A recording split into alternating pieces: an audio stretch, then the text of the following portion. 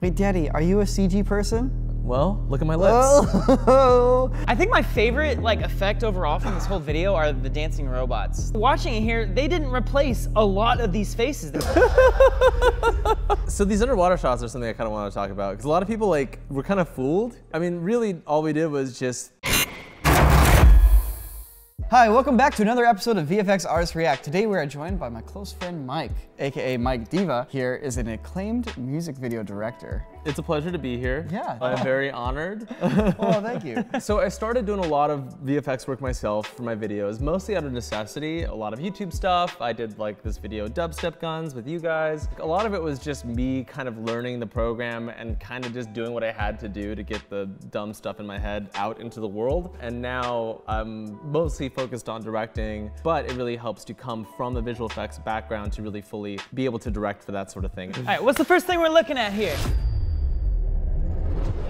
For those of you who don't know, Mike recently directed the Panini music video for Lil Nas X. Lil Nas X. This is the whitest anybody has ever said that. It was intentional. We had 5 days from getting the job to shooting the video. I literally had to shoot a previs to kind of act out the whole video and make sure that it works and the concept works. The best way I like to do it is by doing what I call a crap-o-matic, which you guys have messed with before as well. But it's basically a storyboard that you just shot on your phone just to kind of give the general idea of what to expect, right? Yeah, and it's really good for figuring out exactly what works in the shot, what doesn't, framing, action, basically directing the whole video before I direct the video. And then that way I know exactly what cuts together and what doesn't. Wow, look at that. This is pretty good. Running from the holograms. We use a lot of Avengers action figures there. Wow. We literally got these action figures for previs purposes. And there's me reacting to my dancing. You're not much of a performer at 2 a.m., you know? Dancing wasn't that bad. We didn't know the lyrics, so Josh was trying to read them off his phone. And I'm like... You're like, what? Are you reading off your phone? Panini smiles. We were putting together this video at 4 a.m. in the morning, the day it was due, the day it was pretty much uploaded. And wait, okay. Yeah, it was one of those. There's literally so many VFX shots in every single shot. We worked with the VFX house Chimney to do this, but also I had my own team on the side that was doing stuff like this car shot and all the window replacement and stuff like that. But if we back up to that shot of her walking up to the car, this is one of the shots that when I received it at 3:30 in the morning, I noticed that the layer that she was on was transparent and you could see the car landing in front of her head. Oh no. And someone accidentally left the opacity of her layer at 70%, yes. Or even just 98%, just enough that you can see the car going through your head. Yeah, I've been there. I've seen that in my own final renders and I'm just like, no, gotta And there re-render. was nothing I could do. I literally just had to boost the contrast a ton so that you couldn't tell, but it's still technically the messed up shot. But so this shot right here, there are so many neon light type effects in the shot. How many of those are practical? I see some stuff a sign there, a little smiley face sign. Those are on the right. smiley face signs are the only real signs in this scene, and then those purple neon bars in the background. For a scene like this, what I did was I motion tracked the scene in After Effects, and I had a bunch of different elements made, and I placed everything in the scene where I wanted it. So I had a bunch of fake brands made, placed them in the scene, and then I gave them to the VFX house and went, do this but better. And then for this stuff, I was literally animating and compositing the Lil Nas hologram effects the morning of, truly hours before it got released. So wire work sucks, and I hate it. That's my takeaway from this. So for this scene, she couldn't actually wear the backpack because it got caught up in with the wire work. So that's 100% CG backpack right there. Wow. We literally had black gaff tape. That's just black tape on her It's just shoulders. black tape on her shoulders. Wow. And they were like, that's good enough. So Mike, as you know, this show is called VFX Artist React to Bad and Great CGI. Yes. We haven't talked about any bad CGI yet. We haven't. I have one for you though. Clue from Tron Legacy. Look at you, man. Look at the size of you. I feel like this kind of touches upon some of the kind of uncanny valley stuff that you guys have talked about before, and the tech just like not quite being there yet. But what's interesting with this one is that like I feel like it was kind of that in between, right? But I feel like this was also like 10 years ago that they were making this. Right. That big reveal. I bet you they thought this was gonna be like an oh shit moment. Like, oh. Even his head wobble. His head feels like it's got like no weight to it. I feel like this is right up your alley, Mike, because of all like the neon lights and whatnot, like light designs, you know? Well, this movie was directed by a designer. Not in the cards. It's kind of got the PlayStation face going on. It's got Polar Express face. I mean, Polar Express. I wouldn't say that. I think it actually doesn't look that bad. I think the lighting helps a lot. Yes. But the moment he starts talking, that's moving. Every time, anytime a CG face starts talking, it falls apart instantly. I'm not your father, Sam. Now, I couldn't be in there all the time, so... Man, it kind of does stand out though. Oh, now, yeah, the side profile, now he looks, there's something about his profile, like it just doesn't Yeah, it's like weirdly right. smooth. The kid's even like, what the f is wrong with you? But they're doing a pretty good job of like making him very edge lit, and so most of his face facing the camera is in shadow. So you're not really seeing too many details there. It sells enough, yeah. But the shot, when he opens the door and turns around, It all falls apart. Wait, Daddy, are you a CG person? Well, look at my lips. Oh.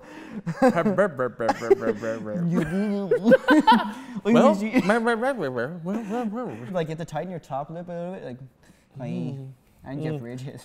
Well, that's the way it goes. I'm gonna go to the arcade. I'll see you later. Nico, do you know what exactly is wrong with his skin in that shot, though? Yeah, I If we think go I back do to it actually. real quick? Is it the plastic look? Like, I mean, what's going on here? The pores don't stretch. You're missing out on the micro details of the surface, specifically the stubble and the facets of the skin. So, you know how snow sparkles? Of course. Of course, everybody knows how snow sparkles, right? Yeah, it's the magic Walking of along Christmas. and it's all sparkly, and on your face, all your pores are reflecting light here and there, like there are straight up sparkles on your cheek.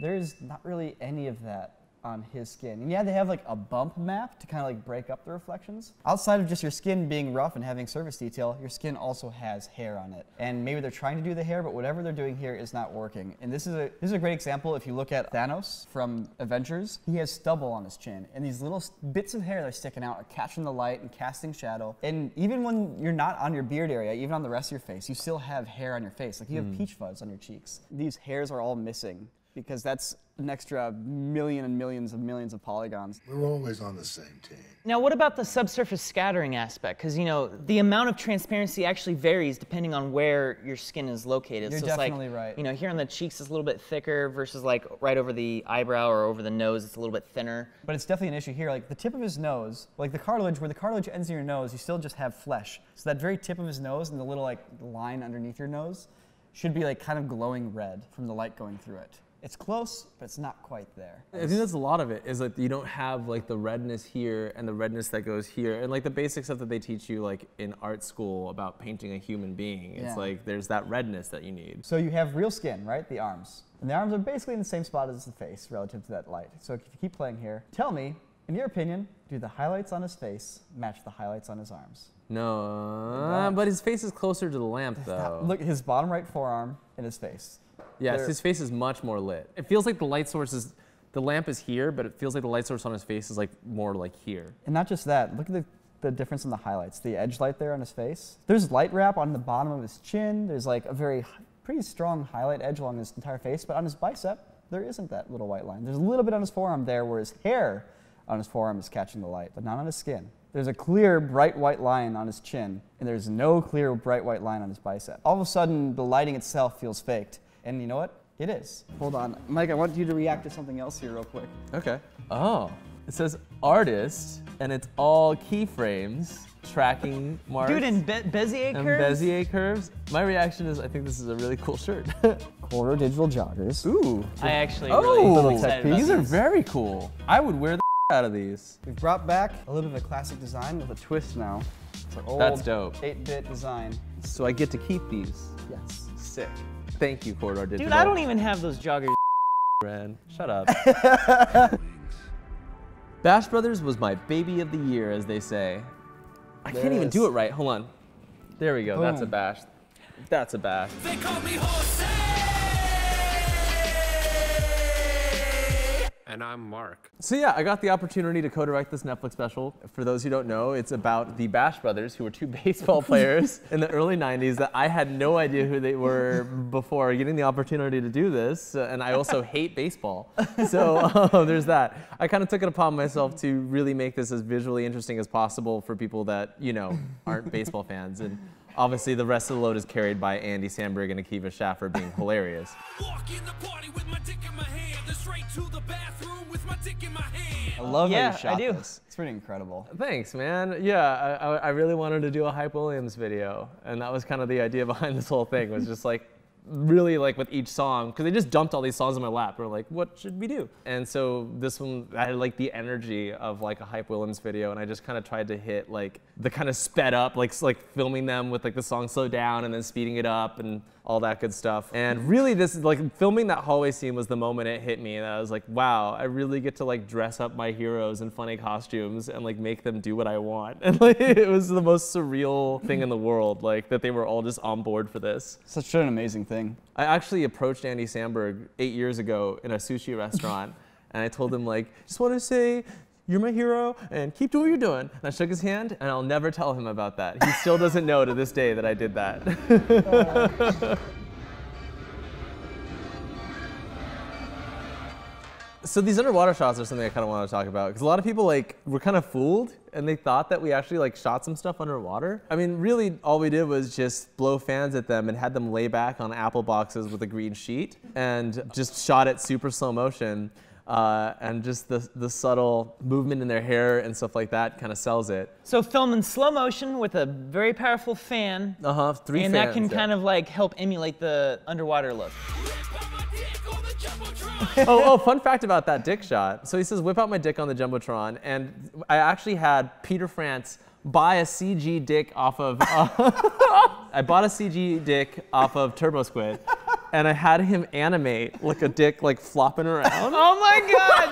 Oh my God! And the idea was Peter! The idea was to blur it out. And he like, you know, he rolled up his sleeves and like, it made it work and like made it very realistic. Wait. Did you use soft body physics or rigid body physics? Soft body physics. It looked so good that when you watch the shot, you're like, ugh, did Akiva really just whip his dick out right there? So at the last minute before we turned it into Netflix, I like threw the black bar on it. So you really did just make Peter do that. I made Peter make a dick no reason. for no reason at all.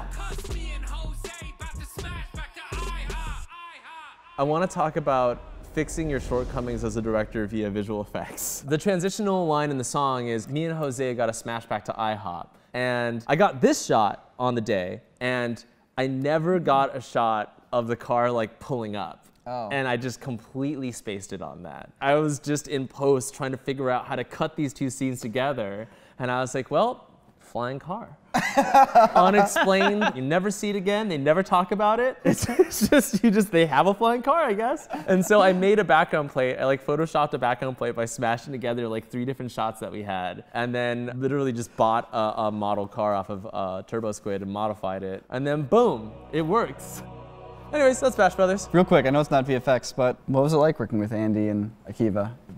It was a dream, man. It was like a combination of like, I'm very nervous and I hope I don't mess this up, because again, these guys, like, I grew up with these guys like pre-YouTube, kind of like what got me into like doing what I do. And the other part was the stress of, we have 4 days to shoot 6 music videos. How do we do that? So it was truly the most insane shoot I've ever been on. So there's a day on set where you had me come out to be an extra, but there's a moment where I got to talk to Andy Samberg. It was just me and him back in Video Village. We were just talking about how great of a director you are. Aww. Yeah. So Andy Samberg said that you're really good. Aw, that warms my heart. Until he remembers that you. Wait, he's that guy from that sushi bar 8 years ago? Yo, that guy. Also, I want to mention real quick, a lot of our ideas for things to react to come from you guys. So please leave a comment with a movie, TV show, whatever it is you'd like us to react to break it down, to tell you how it's made. All right, let's jump back in. You guys already did a video where you mentioned Burly Brawl, right? You're talking about Matrix Reloaded. Yes, the classic Matrix Reloaded scene. Well, I love the choreography. And, like, Yeah. And in the video, you guys talked about like the good points of it. What do you gotta say? Get it off your chest, Mike. I want to talk about the things that don't work in this scene. There is some really, really great choreography in this scene and some great action. But then they do some really, really bizarre, unnatural, unnecessary stuff that I just feel like makes the scene goofy, in my opinion. Right here, what is that move? Whoa! Whoa! I don't know, it's just so weird to me, and I feel like it just kind of breaks it. This and the shot of him running over the agents' heads, like, boop, boop, Yeah. It looks weird, but I feel like that's the intent. for them to make it look awkward? Not awkward. I mean, it's different. I mean, this is just a weird directing choice, I think. It I mean, gets very Mary Poppins for It a gets very second there. cute. And then there's that scene where they put the bowling pins getting knocked over. And it goes like full cartoon. An actual like bowling pin sound effect. When you're going to be pushing the threshold of what you can do in CG, you have to make sure that you're not just like getting so ridiculous that your design choices and choreography choices in the movie itself are going to ruin all that hard That's what I work. mean. I feel like it breaks it. Kind of like how you guys talk about in Pacific Rim, the difference between Pacific Rim 1 and 2, the camera feels grounded, and it feels like you're getting shots that cameras can feasibly get, and Right, that's why yeah. the robots feel huge and real. Also, the fact that they slow down moments like this, that I feel like the CG is not good enough to fully slow down. I mean, specifically the way the cloth moves, like the cloth's weight changes completely. Like you're talking about his jacket? His Yeah, coat? like it feels so much more lightweight, and the way it's flowing right there does not sell to me at all. And It works for me, personally. It doesn't for me, and that's because the simulation detail is not high enough for that cloth. I'd agree with that. Look at how many wrinkles are on his right arm there. And now, look at how many wrinkles are on his arm there. Yeah. it's all smooth. It's all smooth. It's like the same thing with surface imperfections when you're rendering like glass or anything reflective. You gotta have like something to kind of break it up and make it look a little bit more messy. So that being so smooth is kind of giving it a weird fake look. What you're seeing here is basically the kind of cloth sims you get in like a modern day basketball game on like the PlayStation 4. So Mike, you're like, I could tell. Those weren't CG human beings. Each one of those heads are 100% CG, and they look perfect. They do. Dude, the battle for Middle Earth would have gone so much better if they had this many ailerons around. Hugo Weaving had to be like every once in a while like the one guy that comes in and punches and his face happens to like be facing the camera in each one of those sequences. It's like 5 stuntmen, then Hugo Weaving, and like 5 more stuntmen, and then Hugo Weaving comes running in. Well, that guy. Wait, when he grabs his shoulder, go back. Enhance. Oh, that guy on the left is Definitely who that? not Hugo. Who that is? Here, Who's keep that going, boy right keep there? going. How about this? Stuntman on the sides. There's Hugo Weaving. That guy right there. Yeah, yeah. Hey.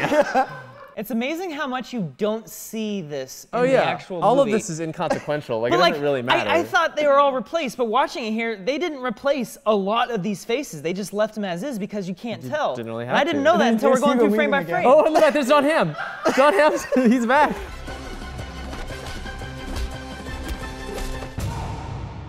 And then that guy, like that guy, the entire scene, they don't replace his face. Look at him. He's just chilling the entire scene. He's just standing there like ready to punch. He's on the ground, he's bummed. When I get my chance, I'm gonna punch him.